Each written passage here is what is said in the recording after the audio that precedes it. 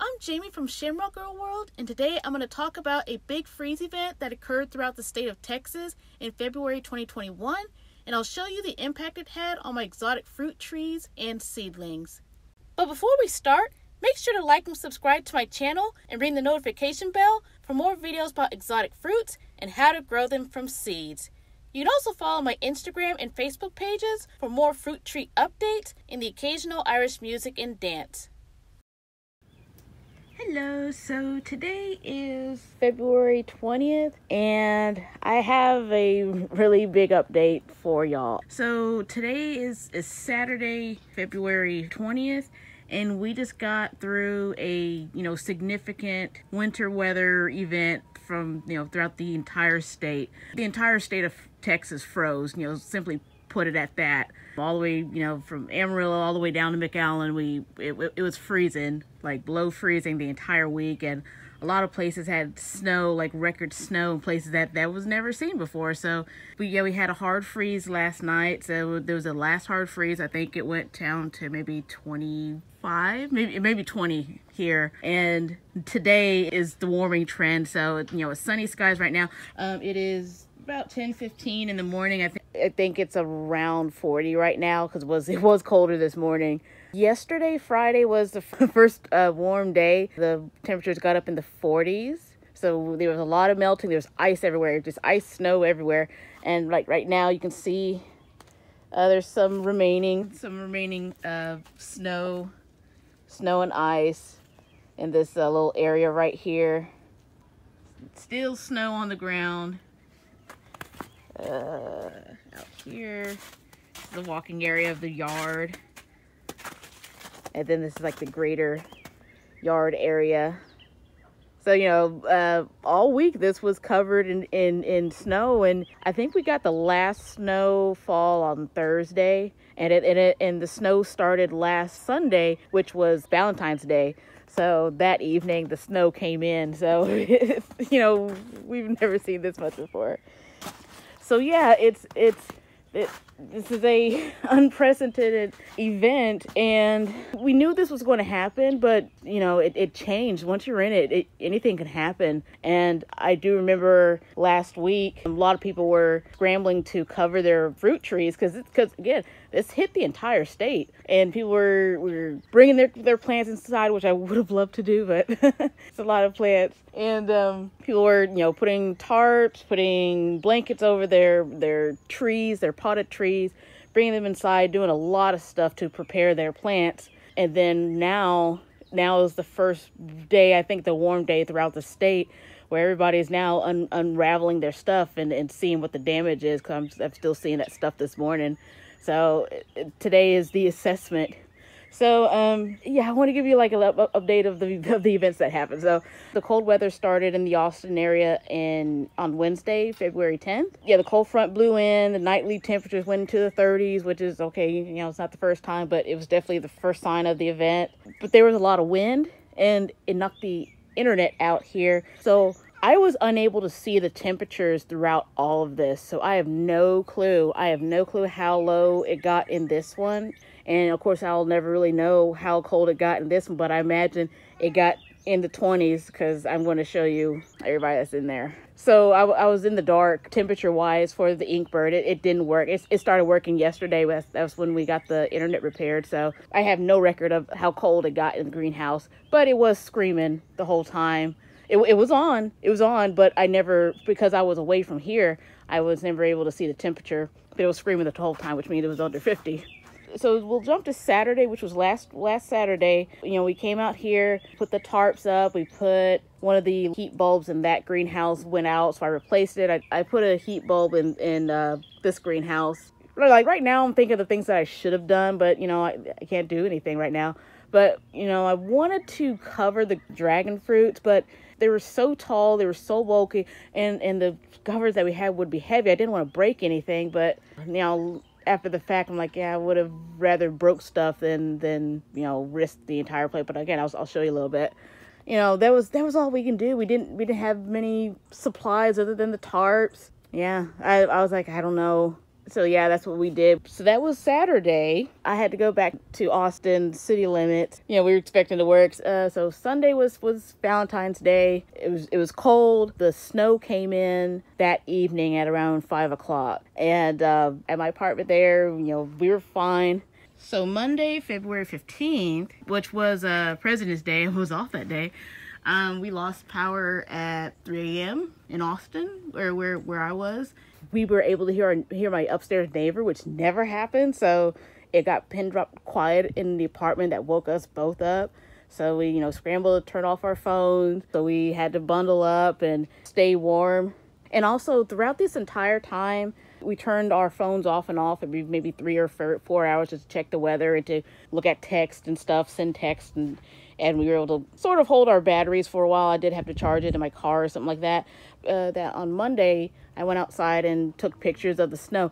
We got at least 4 or 5 inches of snow. Yeah, 4 or 5 inches of snow here. And some places got 7 to 8, especially in West Austin. I had a friend in West Austin, like, good grief, like their table was like stacked with snow. And it was like the perfect winter snow. It was soft, it was blowing in the breeze, and it looked really nice. But unlike last month in January when it snowed, I forgot when, you had a warm house to go back into. You can play in the snow, you can make snowmen, people did, but you had a warm house to go back into to warm yourself up and dry your clothes, but that didn't happen. So we didn't have power from Monday morning at 3 a.m. to Thursday at 10:30. Came back on at 10:30. So the entire time we had no heat, we had no electricity. We were bundled up the entire time. We were okay with water. We were able to store some before the water was turned off, because there were broken pipes all over the dang city, and there still is. It's definitely now that it's thawing, everything's thawing, so it's still happening. And yeah, we were doing much in the apartment. It was freezing cold. So Monday, that first night, the low went down to 16 degrees. That never happens. 16 degrees at night in Austin. And of course, it was colder here. I think it went down to 9 here. So that was not fun. So this location had rolling blackouts from Monday through Wednesday. Didn't have power. Maybe I think my parents said they had the power maybe 30 minutes to an hour at a time, that it shut off for a few hours and it randomly come back on. And that was throughout the day and night. And on top of that, it never broke above freezing. So the nightly lows during those times went down to the teens. It got down to the single digits, something that never happens. This has never happened before. So I was like, oh gosh, the plants aren't going to be happy. So I was worried about them. So yeah, we had rolling blackouts here. The heat sources were off. Yeah, my sister and I were in my apartment in the city limits, which was off during the entire time. It was supposed to be rolling, but it didn't happen that way. So we had no power the whole night. It must have been 30 degrees in the apartment. We could see our breath. That's how cold it was. It was uncomfortable, but we were safe. We had water. We had entertainment. We were entertaining ourselves. We laughed a lot, played games and stuff. You couldn't go anywhere. The roads were pretty much frozen the entire time. And we heard sirens almost every hour, like multiple times an hour. We heard sirens all throughout the night, day and night. A lot of traffic accidents, pipe bursting, broken pipes everywhere, all over Austin. We were hearing the locations. And toxic exposure, meaning people were putting like generators or charcoal in their houses, and the fumes. Environmental exposure, so people outside. It was yeah, I had a police scanner. We were listening to a police scanner. We were listening to that Tuesday night, I think. Yeah, it was carnage. Yeah, we couldn't go anywhere. We couldn't go outside because we couldn't warm up inside. So it was uncomfortable, but we never felt my sister keeps saying this. We never felt in fear of our lives, which we never felt in fear of our lives to, desperation or anything like that. That was our week. Just bundle up, stay still, write, sleep, try to stay warm. So yeah, and then we came back yesterday on Friday, because it went to the 40s, so everything was melting. It's not like you're gonna have ice, but of course last night had the last hard freeze, and it went down to I think 20 here, but now it's sunny out. So now, that big update, Yeah, this is gonna be a long video, but it's okay. I need to tell y'all what happened. So now I'm gonna take a look at the plants and see the casualties, which there are. There are, but I'm gonna go ahead and show y'all. But yeah, I'll take a look at the plants. So go ahead and take a look. The plants. So let's go in the big greenhouse. These had the dragon fruits in it. So there are the dragon fruits. Oh god, it smells in here. Yeah, it smells like decay in here. It's the dragon fruit. So it's hard to see because of the blue tarp, and then even these are like white. Yeah, see that? This is dead. Definitely the white stuff is dead. It's mushy, it's soft. I can bend it. I knew the top stuff was going to be frost damaged, but I didn't think it'd be this severe. Like, this is white. I don't think I noticed this yesterday. I couldn't see very well when I came yesterday because the sun was in a weird angle and I couldn't see everything. But yeah, see how dull and dark they are. These guys don't look good. These guys don't look good at all. Now, are they dead? I don't know. Will he bounce back? I don't know. So it's so uncertain because this right here, that's normal. It looks a little discolored, but it looks normal. Like, this is like half dead. It's green here, and it's almost see-through there. So this is completely green. It's hard to see. So back there, that's green, and it comes up right here. So this is actually growing off the main stem. It doesn't have this plant doesn't have its own rootstock, which is going to be interesting in the next few weeks. But it's completely green. That's very, very odd, but it's an interesting sign. So yeah, this was north facing, more north facing than anything. So yeah, all that stuff is white, like white. That is dead. But yeah, the dragon fruits, they are not okay. They're just nasty color all the way down. All the way down. So it's like little bits of green right there. Yeah, that's a little bit of green right there.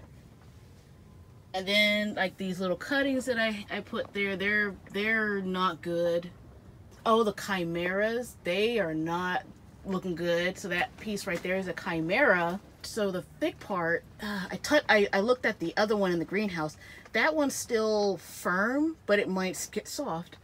So these cuttings in the back, they're not looking good. And then Tammy, all this right here is Tammy. Lot of dried leaves. You know, she's not dead. Yeah, it's kind of hard to see with all this. But yeah, all these dried brown leaves.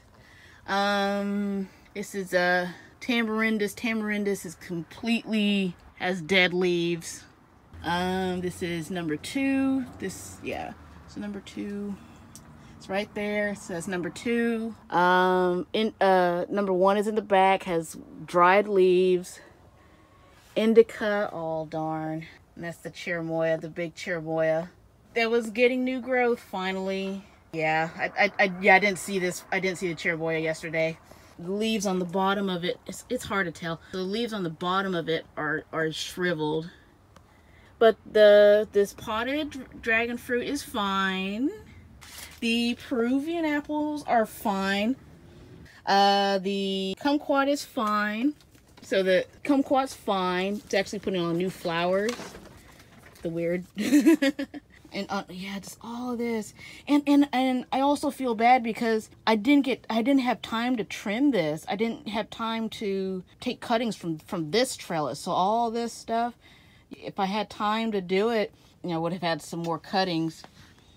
So the biggest casualty in this greenhouse is, of course, the dragon fruits, the most cold weather sensitive plant that I have, like freezing. Yes, I was worried about these guys. Not so much with the tamarins, not so much, but definitely these. And it's just the cold air. That's the biggest thing.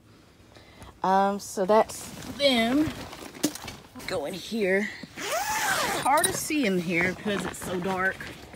Oh gosh, it smells funny in here. Yeah, it smells like decay in here because of the these dragon fruits. So yeah, okay, the lights are still working because I wanted to make sure of that. Most of these guys look okay. That is a fact. But as you can see, that's a cherimoya. I think that was over a year old. Yeah, over a year old cherimoya. 2-year-old cherimoya.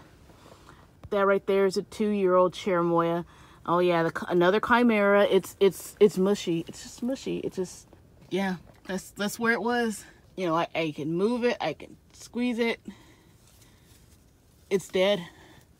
But this part is firm. This part's firm. But definitely these two, this one and that right there was new growth. The other little chimera back there is drooping too. So definitely the new growth of the cherimoids died, which that's not a surprise. Oh, I'm upset about these guys. These are my persimmon seedlings, my newest project, and I should, again, I'm thinking about things that I should have done, but not like I can do it now. Yeah, so I'm bummed about these guys. It's really hard to see. So this one, this one, this one, this one. This one that's coming up is probably dead. That's trying to come up is probably dead. And then there's one right there where my finger is. Those are dead. So those were the soaked ones. And these 5 that remain are the stratified persimmons. I wasn't worried at all about the pomegranates because technically these guys should be dormant, but I think they'll bounce back. So they're crunchy a little bit on the top. See how see-through that is? Yeah, that might not. Well, it's, you know, it's definitely injured. This plant looks fine. These are the sugar apples. I noticed this morning. So those would have been, they started popping up last week. These are pomelos, and I planted them almost 2 months ago. So they were just now coming up. So these were dwarf pomegranates. My little dwarf pomegranate that's in the bottom. I had 1 fruit, and these were just starting to pop up too. So it looks like just 2 made it. But this has water in it, so I bet it froze. Poinsettias. These are star fruit, which I'm surprised they're okay, you know, for now. So that's interesting. I might have lost all my soursops again. But to be fair, this happened before the snow event. I think the snow event just killed them. I was losing my soursops before. I have no clue. I have no clue. And I can't transplant anything. I don't have room. So yeah, these are soursops, passion fruit. Yeah, everything down here looks fine. Absolutely fine. Little moon cactuses. They look like they have more puppies. Yeah, more little pups on them. You guys are fine. Just interesting. Oh yeah, my friend who gave me these, they live in Houston and they got snow, so I'm curious if hers made it.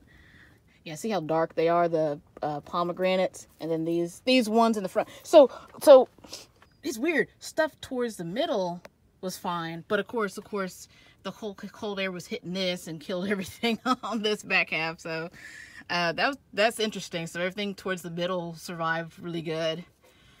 They're still green. So these cherimoyas were putting on growth, but the branches look okay. It's just the leaves that are bad. I put Christmas lights in between it just to disrupt the air. The jackfruits. I'm not in love with these guys anymore, but they look bad too. On my big pineapple back there, it's discolored, but the bottom looks green. So that might be a waiting game. Little tamarins back there, they're brown. The dwarf pomegranate had a little flower. I think it's dead. It's fine. So all these plants right here look fine. If anything was tall, it got singed a little bit. Yeah, this is a jackfruit leaf that looks dark, really dark, very shiny too. Oh, and then I was worried about this. I bought this plant 2 weeks ago. I was like, no, I don't want to lose it. I'll put the name up.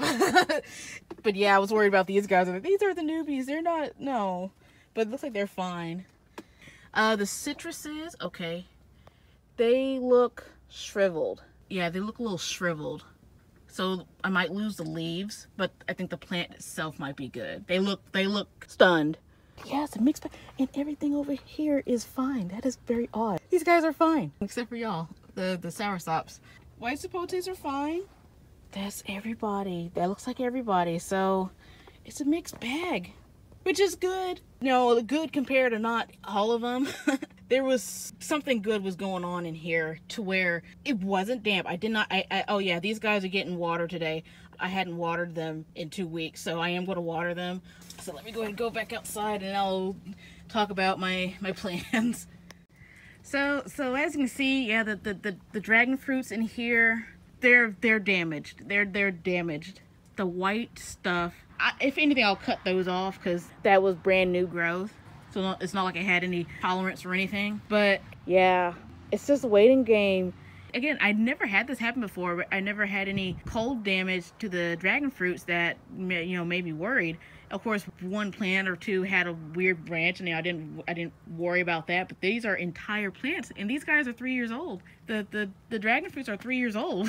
So I'm like, 3 years of raising them, and you know, 1 week extreme cold event took them out. So I'm like, will they be salvageable? So that's the biggest casualty. The biggest casualty of all the both greenhouses is the dragon fruit. So the tamarins reacted negatively, but it'll be only time will tell.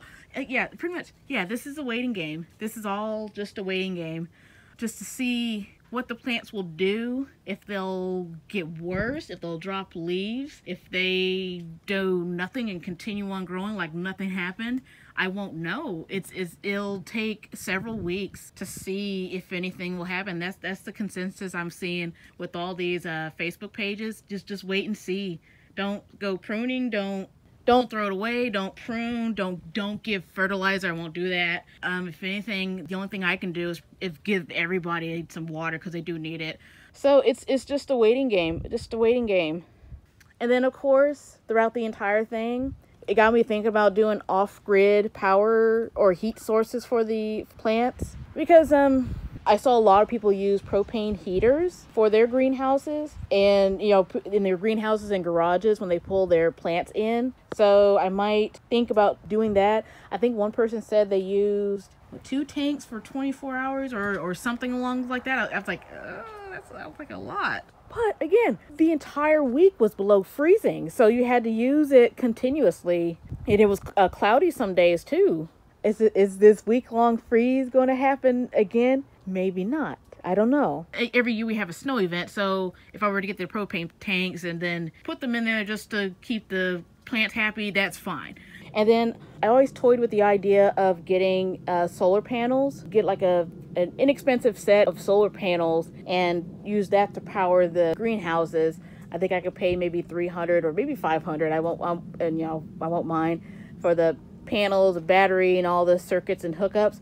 But I wasn't sure I didn't know how much the greenhouses use, and I didn't know if, you know, how soon would powering the greenhouses use up the power. But you know, as I'm thinking now, you just buy it and find out, and always use electricity as backup, if anything. So yeah, that is definitely on my lessons list. Off-grid, you know, just in general too. Again, we didn't have electricity. We didn't have any way to cook food other than tea, like tea candles. If you get creative with tea candles, you warm up stuff. But you know, just in general too, another way to heat yourself and then heat food, and then also, then in my case, heat my plants. So that is on my list. But the good thing about the dragon fruits is that I do have cuttings. The cuttings were here. I'm so glad I left them here, because they would have froze with us if I took them with me. So they were in my parents' bathroom, I guess the most neutral room in the house. They're doing good. They're doing good. So I'm going to nurture the heck out of these cuttings, because they are, you know, technically genetic duplicates of these big plants. Get them rooting, get those guys ready to get transplanted and put on little trellises. You know, not all is lost, but it's almost starting from ground zero. grow, but I'm very optimistic of the 5-gallon bucket trellises that I created. I do plan on making some more with these new little cuttings and then training them to the trellis, which will be interesting. So that's definitely a plan, but I'm going to nurture the heck out of these, because if all those dragon fruits, except that one, which is very interesting, if they all die, or if I have to cut them down to the rootstock, which is another question, is the rootstock still alive, is it strong? Because, unlike a seed started or anything, it has roots. So if I can give it a chance to grow, it'll grow probably quickly throughout this year. But if all else fails and I have to cut and throw every single one of those plants out, I can still